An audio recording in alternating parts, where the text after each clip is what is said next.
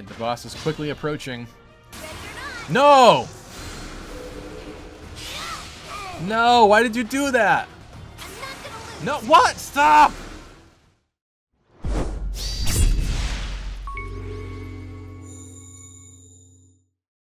Hello everyone, welcome back to our Let's Play of Fire Emblem Three Houses. In the last two episodes, we started the Chapter 5 battle against Miklan, and in this episode, I'm hoping to wrap this up here today. So hopefully we'll finish off this battle without any casualties. We don't have any more Divine Pulse uses. I kind of made some mistakes in the past couple episodes, so I'm going to have to play it really, really tight here. Let's see how this goes. It's coming now. We might not be able to get those golden spots back there.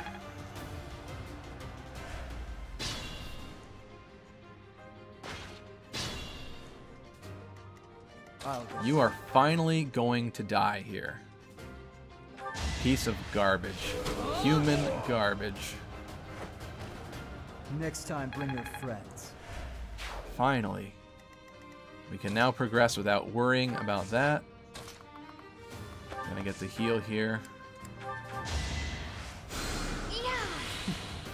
Everybody here needs a nice group heal.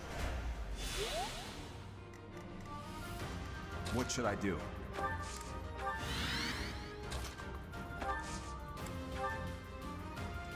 That's not quite good enough. Let's move Dimitri to right here. Oh, it's gotta be...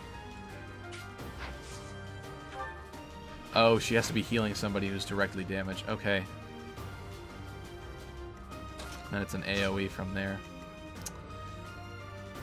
I would like to get Dedu in that blast range. We'll miss Petra, but...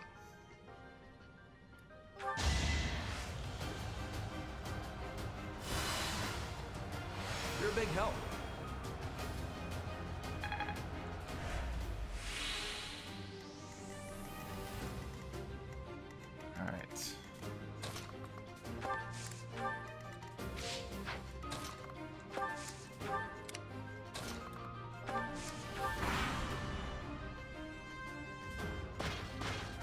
Alright, the boss is quickly approaching. Even before some of the other ones. Alright, so what's the actual map objective here? Defeat... Okay, so yeah, once we defeat Miklan, it's all over. So we're gonna miss these, unfortunately. We might even miss this experience here too, because we're at the point where he's here now. Oh god. That thing hurts, dude. Holy mo... Alright, we're gonna have to set up quite the... you're definitely gonna come in handy. Sylvain, you've got to be like front and center ready for this. If I can, we're gonna get you the kill, but I can't... I don't have the resources to mess around this time. Appreciate it. Dang. Alright, we're definitely going to have to use a gambit on him. Like, absolutely. And make it land, too. Anybody else we can heal in range? Probably not. Dimitri wants one, but... I don't know. At this point, I should just wait.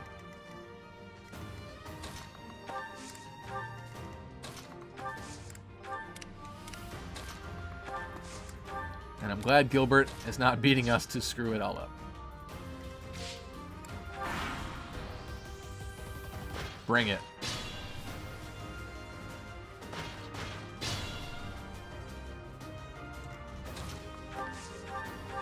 What does this yield? You can do 5 damage, and you do survive. Thank goodness you do survive with that steel lance. So we want to bring him down to within an inch of his life. Oh. Well, could do that then. Almost seems too easy. What if Dimitri has a talk with him? Huh. That doesn't seem right. Tempted to not even do that. I guess we have no choice, right? So, you think you can take the lance from me? I'll kill you. I'll kill every last one of you! No! No, why did you do that? That was Sylvain's kill. And you had the nerve to get a...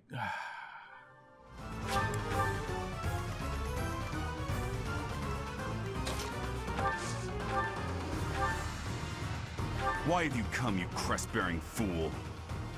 I'm here for the Lance of Ruin, Miklan. Hand it over. I don't want to humiliate you, but I will. Hurry up and die already. If not for you, if it hadn't been for you... Shut up! I'm so tired of hearing that. You've always blamed me for something that isn't my fault.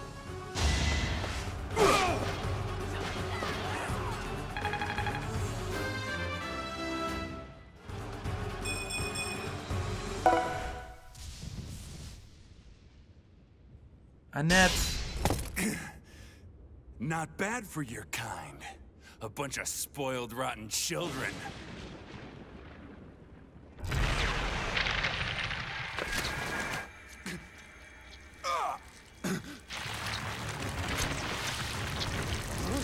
What the hell? Oh, it's not over.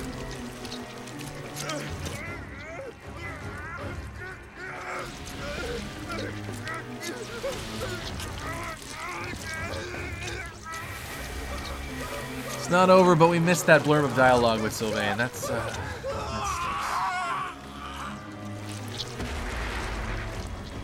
Dad, look at that! I'm out of here! Hold on!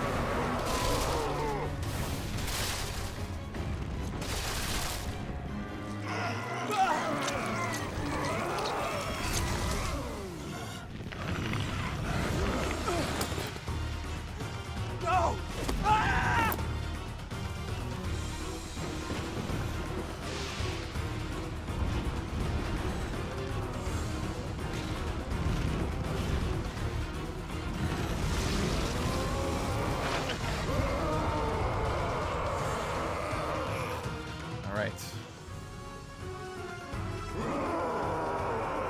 Okay, so that's where he ends up back there. That makes a lot of sense.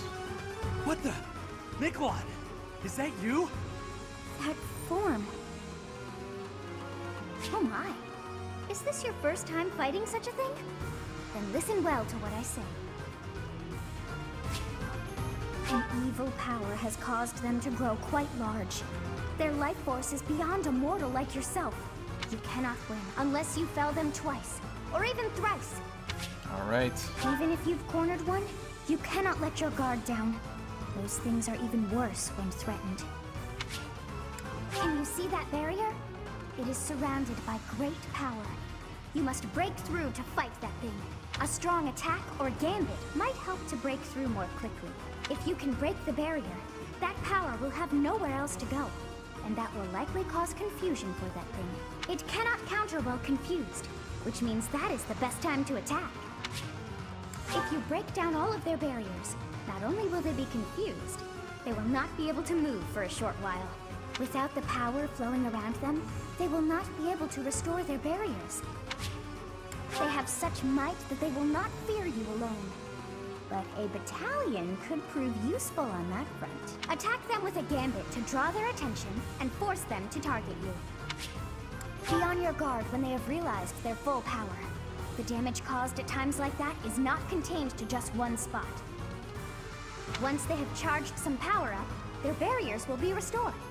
You really must pay close attention to those things. Distract them with a gambit, or just take them down before they can attack. In any case, think carefully before you act. But you should be conquering that thing instead of talking to me. If you're out of questions, get over there and fight! So, this is the power of a hero's relic. To create such a sinister beast. It has gone too far. I fear all we can do now is put an end to it. Oh boy. He's gonna knock Gilbert to within an inch of his life, which is not great. So, I'm gonna have Mercy heal. two coming.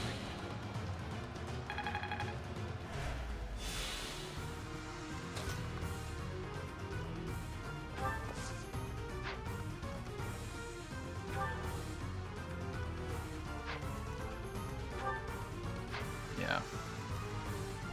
Wow. That archer might still even cause trouble too if we don't get up and at him. So let's move you here. Do one more up.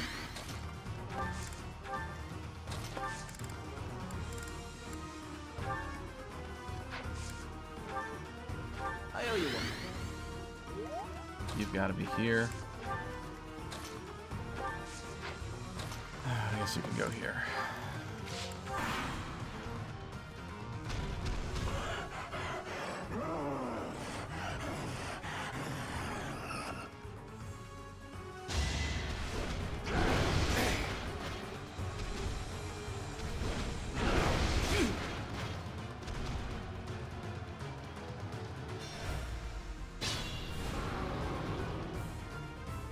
What are you doing, dude? You idiot.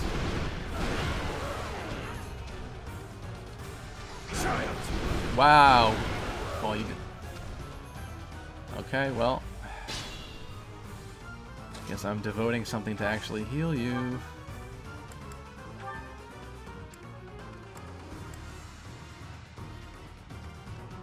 Do I do that? Do I go for it? Let's do it.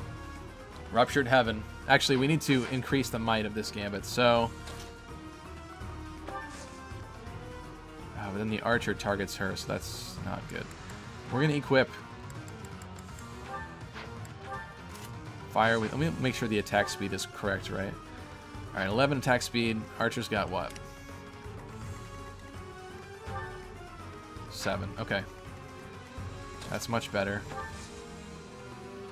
So we have the magic now. Yes. I'm going to go for the heal. We might even need to just physic him. Good God, dude, you're hurt. Maybe it probably doesn't even matter if he dies or not, but just don't like that happening in general. Can we, like... No, he even counters, too.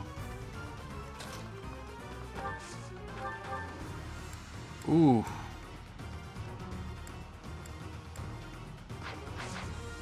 Just yikes. Appreciate it. Maybe I should have physicked him, but I kind of feel like we'll probably need that for someone else. Much better. He's really not that important in the grand scheme of things. We'll go for this first. I'm up for it. Don't let them retreat.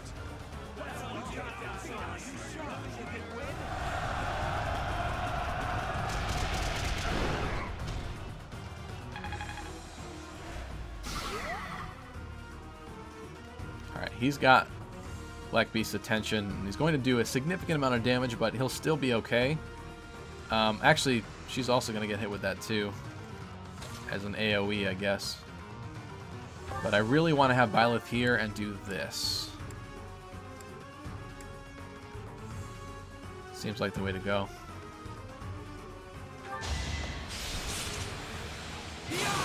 There we go.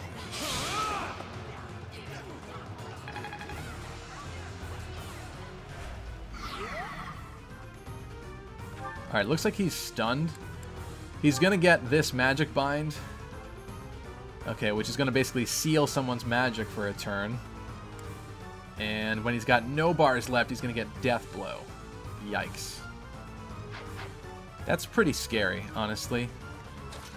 I think he's confused, so I don't actually know. Like, does he still get to attack next turn? Like, I'm tempted to just blast him, but I don't know. Should we just do that? Never done this before. Everyone's going to get hit, which is not good. I don't really want to do that, but it's the only way we can make this work. And you created him too. My God. You're a monster. You're more of a monster than he is.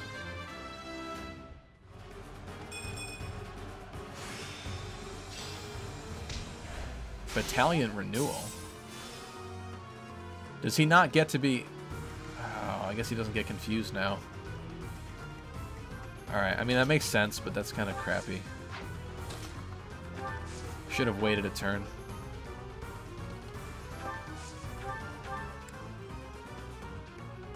What is that? It's like watching a bad dream come to life. Need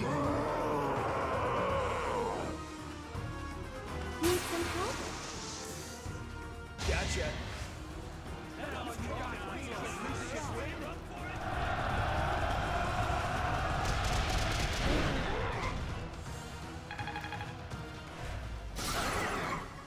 Alright, armor broken. I like that.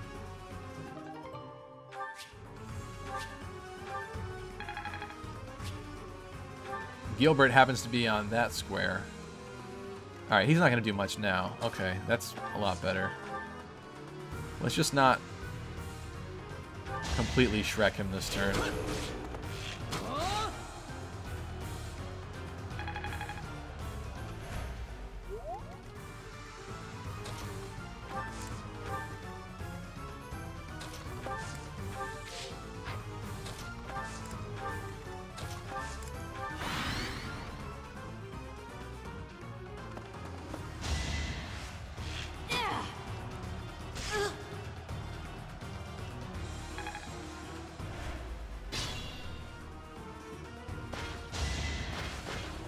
You are such an idiot. Oh, but he doesn't get to attack. Nice, okay. Alright, so you managed to live for now, Gilbert. Can you deal with this, or are you that unreliable? You are that unreliable with the steel bow.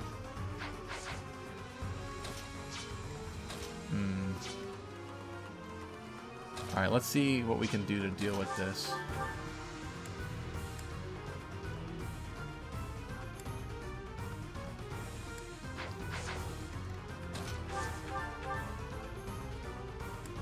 Can actually do a good 18 damage there.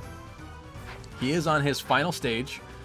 I don't know if Sylvain's going to get extra dialogue for defeating him in this stage. We might have missed any special dialogue we were going to get, but it's probably still worth a shot as long as I don't mess anything up trying to do it. Do we have any gambits left? You don't have any gambits left.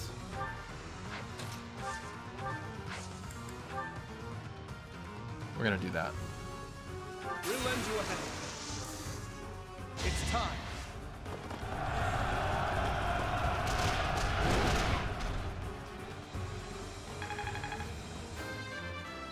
Get some speed, please. You guys are like allergic to that. Come on. Violet is gonna take some nasty damage. But I like this. As long as... But I hate her crit. I don't like her crit. I'm tired of you critting stuff on me. It's so annoying. Don't crit.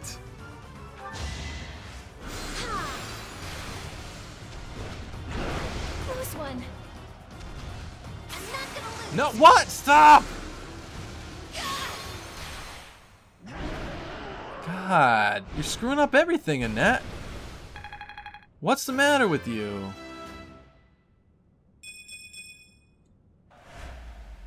I didn't even... regret. So much regret. Goddess, the beast is gone, yet Miklan and the lance remain. It's over. Let's retrieve the lance and leave this place. Miklan, my brother.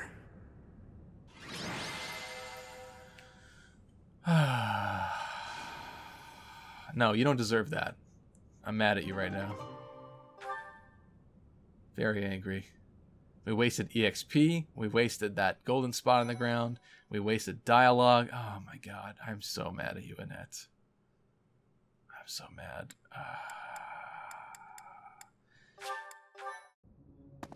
That man. His form was changed. It was as though that lance was swallowing him whole. Upon that sight, it makes sense that your students were upset. I wonder if those relics truly hide such power. Yet even still, that power seems familiar. That form as well. As one who wields the sword of the Creator, does that mean you possess that power too? Professor, you have returned. The goddess is indeed generous with her divine protection. Are you trying to get us I killed? have already heard Gilbert's report about what happened. See to it that you keep what transpired at the tower to yourself. People would lose faith in the nobles should rumors spread of one using a relic and transforming into a monster. All regions of Fodlan would fall into chaos. We must avoid that at all costs. Please ensure the students who accompanied you understand that as well. Have I made myself clear? Alright. His transformation into a black beast was nothing short of divine punishment from the goddess. Punishment for someone arrogant and foolish enough to use a hero's relic even though they were unworthy and unqualified.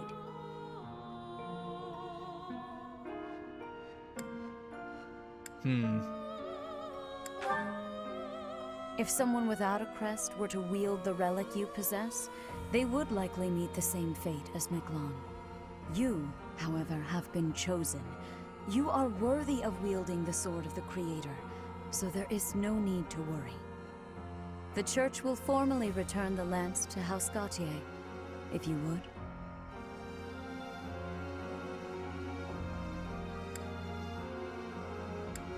I wonder if this affects anything.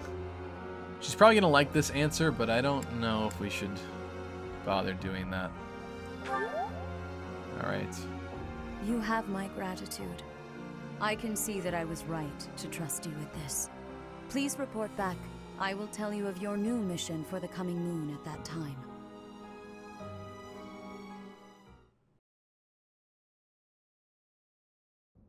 Is your meeting over, Professor?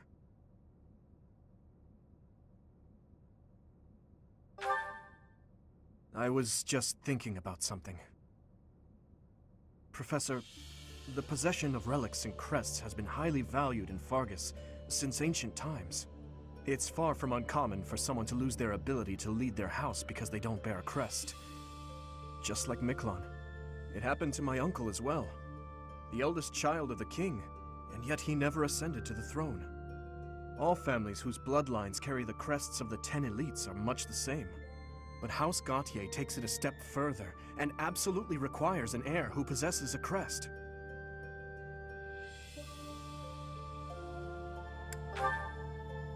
To that house, the power of crests is a necessity, not a luxury. House Gautier holds the most northern territory in the kingdom, and they have fought with the people to the north for many years. The head of that house is responsible for protecting that territory from fearsome invaders, whom they keep at bay with the power of crests and relics. In exchange for that responsibility, they are granted special privileges within the kingdom.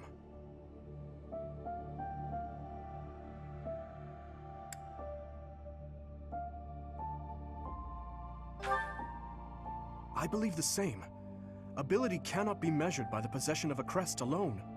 I believe that Margrave Gautier was wrong to disinherit Miklan, simply because he did not bear a crest. Still, there is always a reason for why such customs stand the test of time. Imagine what this world would be like if no one placed any stock in crests. Bloodlines that carry crests would dwindle. The metaphorical blade used to oppose threats would eventually rust. This same argument has been made time and time again across the years. Both sides are at once right and wrong. I believe those with crests and those without should acknowledge the other's strengths and learn to respect each other based on personal merits. And that doesn't apply only to crests. The same holds true for lineage, race, faith, ideologies.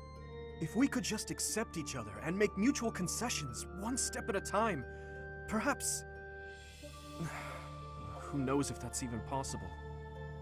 Everyone has something that is unacceptable within them. I certainly do, and I'd wager you do as well. I wonder which is best, Professor. To cut away that which is unacceptable, or to find a way to accept it anyway?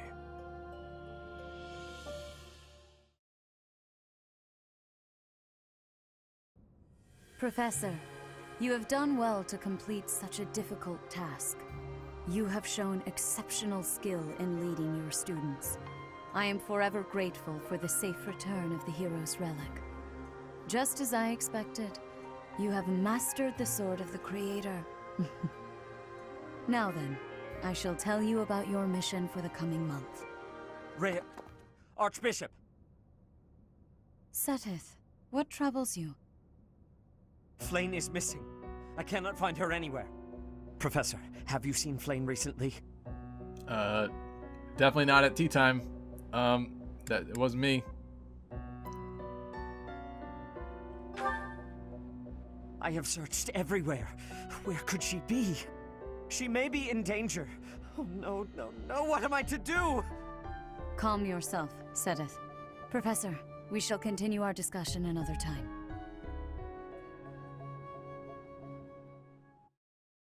All right, everyone, this is where we're going to have to end off this episode here today. Thank you so much for getting this far into the episode. Please let me know how your playthroughs are going in the comment section down below, and I'll see you again really soon with the next episode. See you later.